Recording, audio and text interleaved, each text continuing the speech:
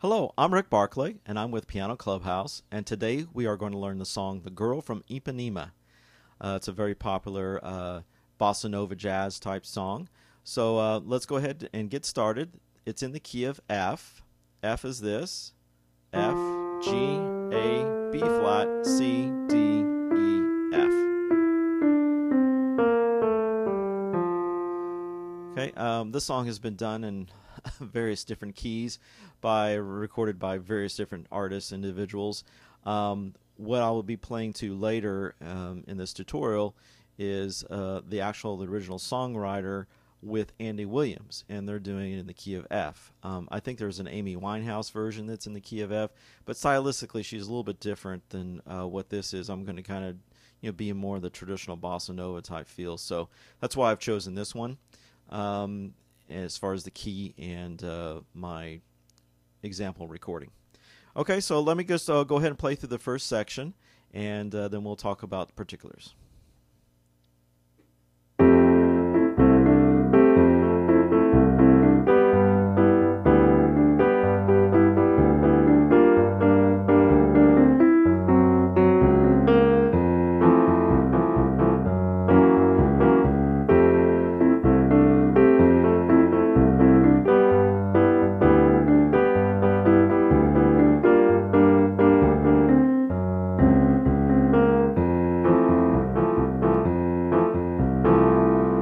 Okay, and then it goes to the B section after that. This is borrowing from the AABA song form, which typically a lot of jazz and Latin type music will use this as the form for writing the music. So I played through the A section or the verse twice, and then I stopped right before I was going to the B section, which they typically call the bridge. Okay, so let's talk about the melody first. It starts on a G to an E to a D, and then basically teetering back, and then finally we get to an F, a different note, to a C, to a B flat. So most of the movement is going to be between the G, E, and D during that verse until the end part of it where you do have that F, C, and B flat. Okay, rhythmically speaking, it's very syncopated, which in bossa nova's Latin type music, it atypically is, meaning it's more upbeat driven rhythms. And we're going to discover that here in just a minute. So it starts again on the G. 1, 2, and 3, and 4, and 2, and 4, and 2, 3, 4, and 2, and 4, and 4, and 4.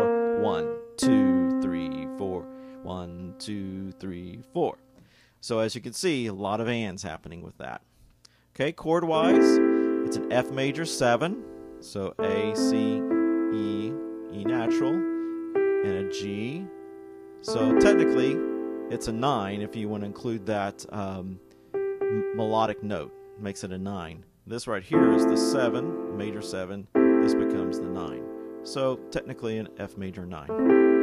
Okay, and then I went to basically a G chord, G major, G, B, and D.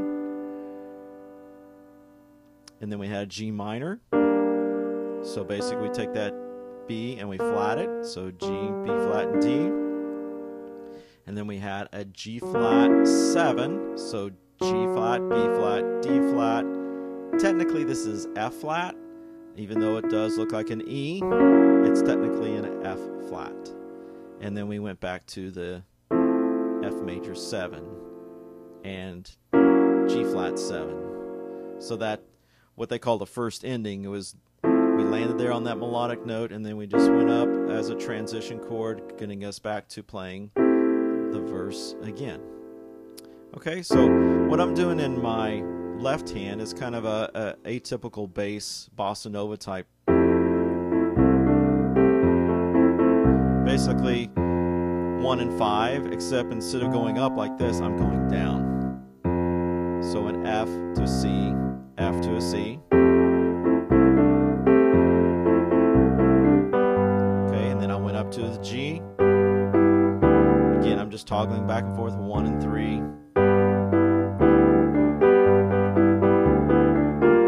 Still keeping on the G, even though it's G minor.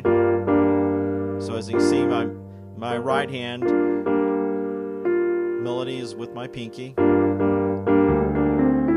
So then I went to a G flat in my left hand and a D flat. And then my right hand, I was just grabbing the C and the G flat. And then to the F major 7. So if you want to grab the E right there, you can. And then 1, 2, 3, and 4, and 1, 2, 3. And occasionally 1, 2, and 3. I'll do the and not just 1, 3, but 1, 2, and 3, 4, 1, 2, and 3, 4, and 1, and 3, and 1. You can kind of vary it up. It doesn't have to always be the same. And given the variances is actually kind of a cool thing. All right, so that's basically the verse. Now here is, I'll play through the bridge. A little more complex, some different chords happening.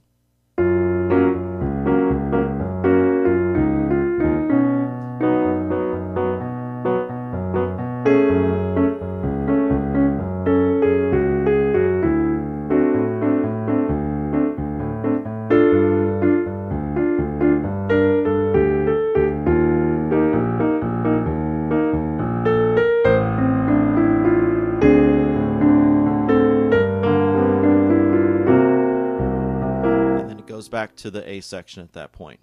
Okay, so a lot of interesting things happening here. So melodically, we have an F, and then G flat, F, E flat, F, E flat, and then we're going to, it's really a B7. Now we can look at this note as being a D flat going to an E flat, or we can look at it as C sharp to D sharp. I like to think of it as C sharp to D sharp.